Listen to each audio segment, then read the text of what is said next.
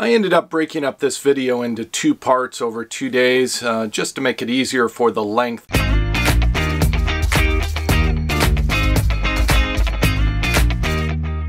I did also want to mention that if you're doing a killer dowel pin repair, it's probably a good idea to go look at the block and get the serial number off of the block of your engine and call Cummins.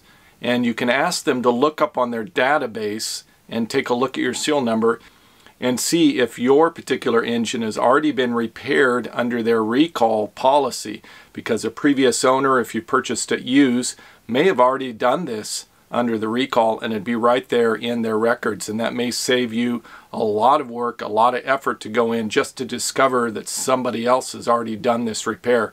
So that's my little tip. I did call and they didn't have any record of this, and as you saw in the last episode, which I'll link above, the repair had not been done, so it was definitely needed in my instance. Hope you enjoy the rest of this video, and again, many thanks to Badge. Recommend you check out his channel for tips and tricks.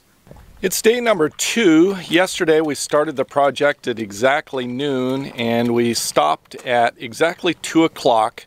Made a quick trip into Blythe to get a water pump, came back, installed that. So we had 2 hours plus 10 or 12 minutes or so to put in the water pump. And during that 2 hours from 12 to 2, Badge took a quick break to go change his shirt because he had spilled something on it. So I would subtract about 8 minutes for that. So I would say 2 hours yesterday, and today we're back at it. I think we're going to complete this in under 3 hours. Basically all we have left to do at this point is to put the radiator back inside and put the belts and the pulleys back on. Okay, I'm going to tell you a trick. You see this pulley down here? These bolts are really soft. And if you put an impact on them like I did, you can round them off. So you got to be very careful. And a lot of people like Loctite these. If you put red Loctiter on them, you're going to end up stripping the bolt. So we don't put Loctite on them, but I put these lines. So what you do is go in up with a mirror and you keep checking every once in a while, just make sure they haven't backed off. Because if you put them in with Loctite, you'll never get them out. I'm just saying. So that's a little tricky. You see we got a new water pump, and that's just like a Dodge. We've marked the cover here. Now these ones here, you don't want to put these in with impact because they only go about 20-some pounds, right? You check the torque, I think it's 22 or 24 pounds. They don't want you tightening them too much. A little bit of silicone just to keep the gasket in line, and you're good to go. So we'll put this all back together now and we'll be done. Now we got this back into place here, and we're not going to tighten it down because we got to put the fan on. You can't pull this out without taking the fan off. Now you're going to wonder when we put this together, you're going to see pictures how we do it. Always line your bolts up on your fan so that they're up like 12 o'clock, so that you can line them up like 12, 3, 6, and 9, right? And then that way you know where the bolts are and you can put the fan in. You don't have to really fumble with it. And the other thing is when you get the rad out, you look through here and see if there's any bugs between the rad and the air-to-air. And while you're doing all this, right? And make sure all your bolts are tight, and then it's good. But and this is just sitting in the bolts, right? Don't worry about it, it won't damage it. And then put your fan on, we'll push it forward or to the rear and put the struts on it. That's the easiest way to get the fan off. That's why a lot of people pull the front out, and that's why they tell you 12 hours, because they pull the shroud off and all that. And it only takes 20 minutes to pull the rad. Out with the rad, and then you got the thing wide open. You don't have to struggle. And you know how much I hate struggling. Now a very careful thing is don't let the fan hit the rad. It'll leave a mark, believe me. So when you put all this stuff together, you put it together finger tight. You don't put it with a wrench or nothing like that. You always do it finger tight, and that way you don't strip any bolts. If you use a gun or an impact or something, you can strip a bolt. So you always do it with finger tight, make sure it's all together, and then start tightening it all up and get all your bolts tight. Finger tight. Or start with your fingers always. Okay, so Seven brought up a good point. This is 2 rads in one, basically. This one here with the big connection is air-to-air. And I'll explain how that works. And the other one is the rad in behind it. So these are 2 separate things. totally. All it is that you need air to go across there to air to cool it off, and the rad the same thing. Now, whenever you take air and compress it, it heats up. It doesn't matter what you do, it compresses it. So the air comes in from the air cleaner into the turbo right here, goes through the turbo, and comes out here to the output to the engine, right? Now at this point right here, it's heated up, and it'll go up to like, it'll go up a lot. It'll go up like 20, 30, and even 100 degrees. So hot air does not burn. As you know, drag racing, the colder the air, the better. So it comes out here with a tube, comes into the air-to-air. From here it gets, believe it or not, it gets cool because the air coming in will be like 100 degrees, and it'll be like 230, 270, and it'll bring the temperature down. And then it comes out here on this side and goes to the intake. The ideal thing is what they're trying to do is get that air as cold as they can. 150 is ideal, but it more like around the 200 mark, right? So yeah, in the air cleaner, into the intake of the turbo, out the turbine wheel where it's compressed. And what I tell you, every time you compress air, it heats up. So when it comes in here at say 80 degrees outside, it'll probably come out here close to over 100, well over 100. Could even be up to 200. So when it comes in here, we'll say 200 degrees, comes through here and exits out here like 100. So it cools it down quite a bit. So that's what the purpose of the air-to-air is.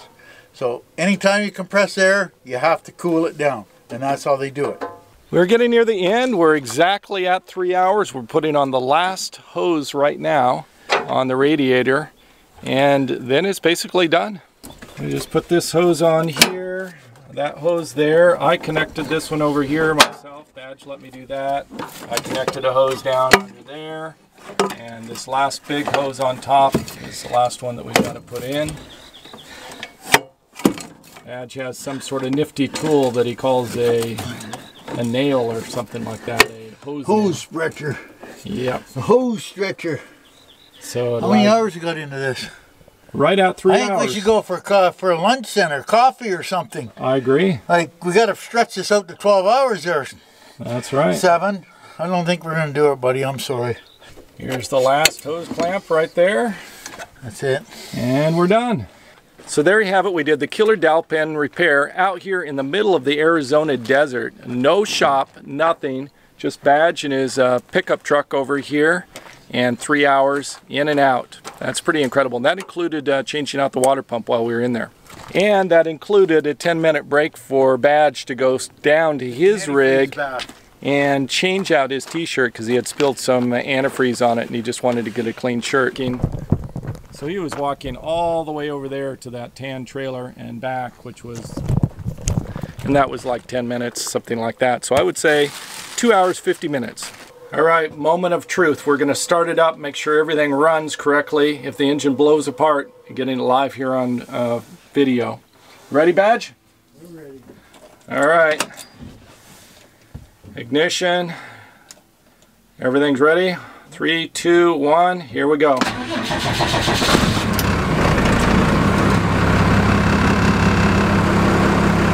Sounds good. I just hate it when everything works. And we're still at 3 hours to burn.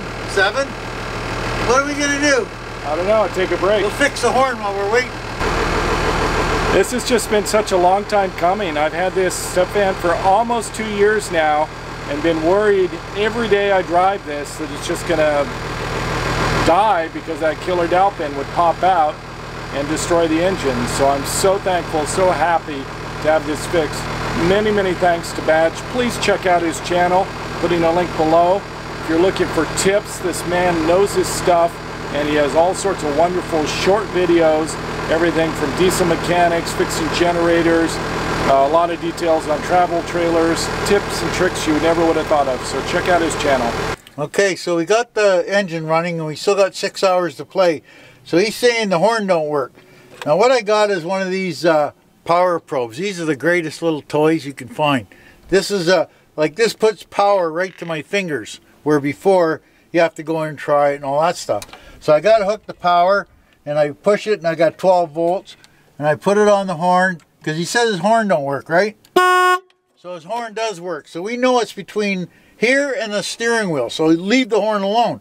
So that's the good thing about this, if like a light bulb, a horn, anything, if it, oh, the wiper motor's gone or something like that, we'll put this to the wiper motor, and if you get the wiper motor to work, you know it's something else. It'll just save you a ton of time. But anyway, we'll let you know what it is. I think it's this here. Okay, give me that. Okay, now we got a little problem here. He's got a problem with his horn. Go ahead, 7. Oh, the horn works. And we're still under what, 6.5 hours? We're on a roll today. Yeah. Right down in here. It's all just corroded up, right? I think this box is going to have to be replaced eventually, or taken and blown right out with dielectric grease, and just blow this right out and then protect it, because I think it's leaking down from the windows is where it's coming from. So we might have to look at that later. So what I basically did was took the relay out of there, because Chris, his friend, told him that it was a relay. So that's so corroded that I don't even have a power source there.